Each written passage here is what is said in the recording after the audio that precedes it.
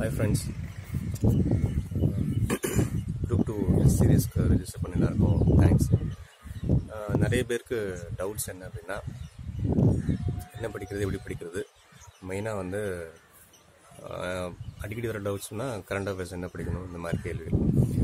இப்போ குரூப் 2 2008 அப்படின்னு நீங்கள் பார்க்கும்போது முதல்ல ஒரு விஷயம் தெரிஞ்சுக்கணும். என்ன அப்படின்னா, ப்ரிலிமினரி மெயின்ஸ் இன்டர்வியூ 3 ஸ்டேஜில் இருக்கிறதுனால ப்ரிலிமினரி மார்க் வந்து இதில் அவங்க ஆட் பண்ணுறதில்ல. ஸோ இது வந்து ஒரு குவாலிஃபையிங் ஸ்டேஜ் தான்.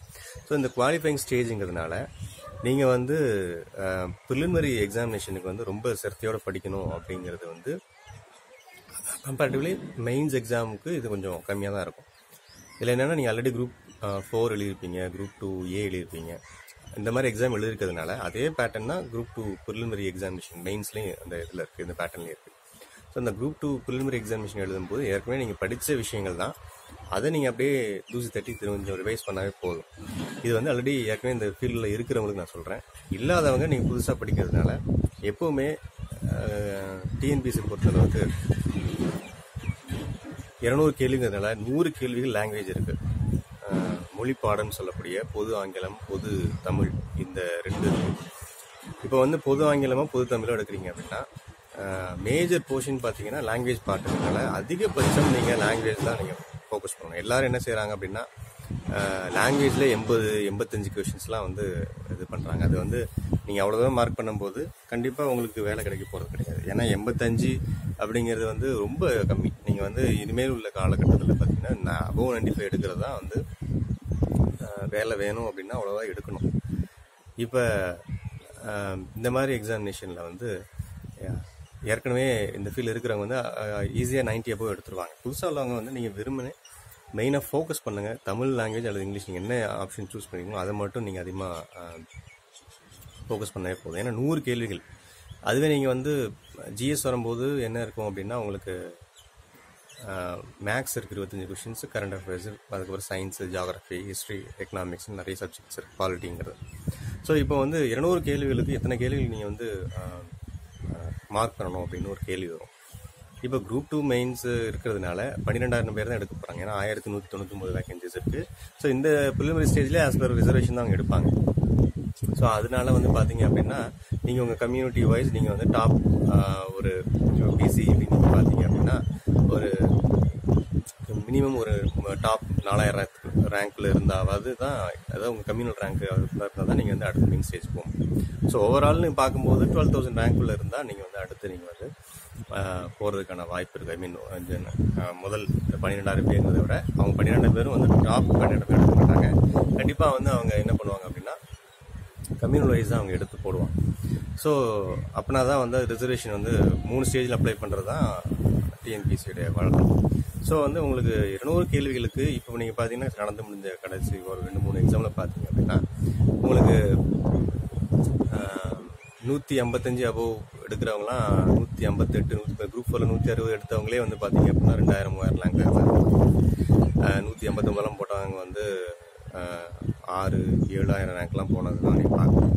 ஸோ அப்போ வந்து இதுவும் கிட்டத்தட்ட குரூப் எக்ஸாமினேஷனும் கிட்டத்தட்ட அதே பேட்டர்னில் இருக்கிறதுனால ஆப்வியஸ்லி இவங்க எல்லாருமே போட்டுடுவாங்க. ஸோ அப்படி இருக்கும்போது நீங்கள் பாருங்கள், நீங்கள் ஒரு ஈஸியான கொஸ்டின் கேட்டுறா கூட 160 வந்து சரசாதாரணம் எடுக்கிறது வாய்ப்பு இருக்குது. ஸோ ஆப்வியஸ்லி இந்த குரூப் 2 ப்ரிலிமினரி எக்ஸாமினேஷன் கிளியர் பண்ணோம் அப்படின்னா கட்டாயம் நீங்கள் 160 கொஷின்ஸ்க்கு மேலே நீங்கள் எய்ம் பண்ணால் தான் மெயின் ஸ்டேஜுக்கு போக முடியும். இது வந்து 160ங்கிறது ஒரு நம்பர் தான். ஏன்னா உங்களுக்கு கொஷின்ஸை பொறுத்தளவுக்கு ரொம்ப கஷ்டமாக கேட்டால் கட் ஆஃப் குறையும், ரொம்ப ஈஸியாக கேட்டால் இன்னும் கூட தான் போகும். ஸோ அதை ஞாபகம் வச்சுக்கோங்க. ஸோ அந்த 160க்கு above எப்படி எடுக்கிறது பாருங்கள். 160ல் 100 கொஷின்ஸ் உங்களுக்கு வந்து லாங்குவேஜ் தான் இருக்குது. அப்போ நீங்கள் வந்து மெயினாக ஃபோக்கஸ் பண்ண வேண்டியது லாங்குவேஜ். ஸோ அப்போ நீங்கள் வந்து லாங்குவேஜை வந்து நீங்கள் மெயினாக ஃபோக்கஸ் பண்ணுங்கள். 100 கேள்விகளில் வந்து above 95 எடுக்கணும்னு நீங்கள் படித்தாலே மற்ற பார்ட்டில் ஈஸியாக உங்களுக்கு வந்து ஸ்கோர் வரும். அதெல்லாம் முக்கியமாக நீங்கள் ஃபோக்கஸ் பண்ணிட்டு அடுத்து ஜிஎஸில் பார்த்தீங்க அப்படின்னா மேக்ஸ் தான் ஃபஸ்ட்டு நீங்கள் ஃபோக்கஸ் பண்ணணும். 25 கொஷின்ஸ் இருக்குது. 25 கொஷின்ஸை நீங்கள் வந்து டெய்லி இன்னையிலேருந்தே நீங்கள் வந்து என்ன பண்ணணும் அப்படின்னா டெய்லி ஒரு 30 கொஷின்ஸ் இல்லை 50 கொஷின்ஸ் வரைக்கும் நீங்கள் வந்து மேக்ஸில் போட்டு பார்த்துட்டே இருக்கணும். அப்படி போட்டு பார்த்தா தான் நீங்கள் வந்து என்ன பண்ண முடியும் அப்படின்னா அந்த ப்ராக்டிஸில் வந்து உங்களுக்கு குரூப் 2 அல்லது குரூப் 1ல ஹெல்ப்ஃபுல்லாக இருக்கும். ஏன்னா ஈஸியாக ஸ்கோர் பண்ண வேண்டியது 2 பார்ட்டு தான், இந்த லாங்குவேஜும் அப்புறம் பார்த்தீங்க அப்படின்னா இந்த மேக்ஸும் தான். அப்புறம் பார்த்தீங்கன்னா கரண்ட் அஃபேர்ஸ் அப்படிங்கிறது பார்க்கும்போது உங்களுக்கு நவம்பர் மாதம் எக்ஸாமுங்கிறதுனால ஜனவரியிலேருந்து கேட்குறதுக்கு வாய்ப்பு இருக்குது, ஜனவரி அல்லது பிப்ரவரியிலேருந்து கேட்குறதுக்கு வாய்ப்பு இருக்குது. ஸோ என்ன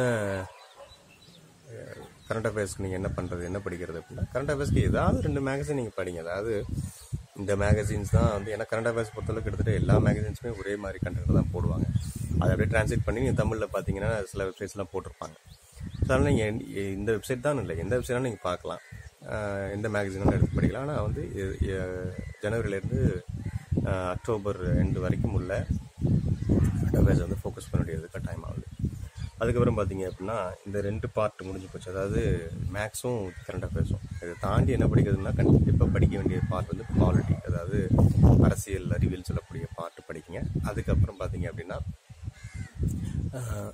உங்களுடைய சாய்ஸில் வச்சுக்கலாம், எக்கனாமிக்ஸ் படிக்கிறதா இல்லை சயின்ஸ் படிக்கிறதா அல்லது வந்து ஹிஸ்ட்ரி படிக்கிறதா அப்படின்ட்டு. ஸோ ஏன்னா பாலிட்டி படிக்கிறதுனால என்ன ஒரு யூஸ்னால் உங்களுக்கு வந்து மெயின்ஸில் கட்டாயம் ரொம்ப யூஸ்ஃபுல்லாக இருக்கும். கரண்ட் அஃபேர்ஸ் படிக்கிறதுனால பார்த்தீங்கன்னா அதுவும் மெயின்ஸில் ரொம்ப யூஸ்ஃபுல்லாக இருக்கும். ஸோ இந்த 2 பார்ட் நல்லா ஃபோக்கஸ் பண்ணவே நீங்கள் பார்த்தீங்கன்னா கிட்டத்தட்ட 125 ப்ளஸ் ஒரு 115 140 கொஷின்ஸ் இதிலே வந்துடும். அது போக வந்து சயின்ஸு, எக்கனாமிக்ஸு, அதுக்கப்புறம் ஹிஸ்ட்ரி, ஜியாகிரஃபி இருக்குது. இந்த 4 பார்ட்டில் வந்து நீங்கள் வந்து உங்களுக்கு எது அதிகமாக படிக்க முடியுது, கவர் பண்ண முடியுது அப்படிங்கிறத நீங்கள் வந்து பார்க்கலாம். ஏன்னா எக்கனாமிக்ஸ் படிக்கிறது நல்லது, ஏன்னா எக்கனாமிக்ஸும் வந்து பார்த்தீங்க அப்படின்னா உங்களுக்கு மெயின்ஸில் ரொம்ப யூஸ்ஃபுல்லாக இருக்கும். ஸோ அதனால் வந்து நீங்கள் ஃபோக்கஸ் பண்ணுற ஏரியான்னு பார்க்கும்போது பாலிட்டி, அதுக்கப்புறம் பார்த்தீங்க அப்படின்னா எக்கனாமிக்ஸ், அதுக்கப்புறம் கரண்ட் அஃபேர்ஸ், இந்த 3 பார்ட் நல்லா ஃபோக்கஸ் பண்ணுங்கள். மெயின் ஃபோக்கஸ் இதில் இருக்கும். விடவே கூடாதது வந்து லாங்குவேஜும் மேக்ஸும். ஸோ இப்படி நீங்கள் கவர் பண்ணவே போதும். ப்ரிலிமினரி பொறுத்தளவுக்கு ஒரு கேக் வாக் தான், அது வந்து ரொம்ப ஈஸியாக கிளியர் பண்ணிடலாம். ஏன்னா இந்த ப்ரிலிமினரி எக்ஸாமினேஷன் நீங்கள் கிளியர் பண்ணலன்னா, இப்போ நான் ஏற்கனவே சொல்லியிருக்கேன், நான் போஸ்ட்டில் போட்டிருந்தேன் என்னென்னா, இதை விட்டால் அதுக்கப்புறம் உங்களுக்கு வந்து என்ன எக்ஸாம் வரும்னு சொல்ல முடியாது. குரூப் 1 தவிர வேறு எந்த நோட்டிஃபிகேஷனும் அவ்வளோ சீக்கிரத்தில் வரப்போகிறதில்ல. மினிமம் ஒரு 6லேருந்து 8 மாதம் ஆகலாம் அல்லது 10 மாதம் ஆகலாம். ஏன்னா அது வரைக்கும் நீங்கள் வெயிட் பண்ணணும், அதுக்கப்புறம் இந்த எக்ஸாம் படிக்க ஆரம்பிக்கணும். இந்த மாதிரி நிறைய சிக்கல்கள்லாம் இருக்குது. சொன்னால் வந்து இந்த எக்ஸாம் வந்து ஒரு கோல்டன் ஆப்பர்ச்சுனிட்டியாக நீங்கள் என்ன எடுத்து இது மாதிரி நீங்கள் கிளியர் பண்ணிட்டாவே கண்டிப்பாக மெயின்ஸ் கிளியர் பண்ணுங்கிற ஒரு உத்வேகம் வந்துடும். அந்த வெறியிலே நீங்கள் வந்து படித்து பாஸ் பண்ணிடலாம். ஸோ தொடர்ந்து நம்ம டெஸ்ட் சீரிஸை வந்து நீங்கள் ஃபாலோ பண்ணுங்கள். நான் டெஸ்ட் சீரிஸ் வந்து ரொம்ப கேர்ஃபுல்லாக தான் டிசைன் பண்ணியிருக்கேன் இந்த தடவை. என்ன அப்படின்னா குரூப் 2 அந்த டிஎன்பிசி அவங்க எப்படி கேட்குறாங்கிறத நான் வந்து ஃபுல்லாக அனலைஸ் பண்ணி அதுக்கேற்ற மாதிரி அந்த கொஸ்டின்ஸை நான் வந்து எடுத்து நான் போகிறேன்.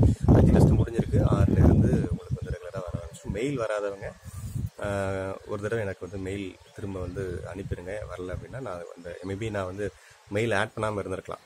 ஏன்னா நிறைய பேர் வந்து ரிஜிஸ்டர் பண்ணி வாட்ஸ்அப்பில் வந்து அனுப்பியிருக்கீங்க, மெயில் அனுப்பாமல் இருக்கீங்க. அதனால் வந்து அதை அனுப்பிச்சிடுங்க. கட்டாயம் இந்த இடம் நம்ம வந்து ஜெயிக்கிறோம்.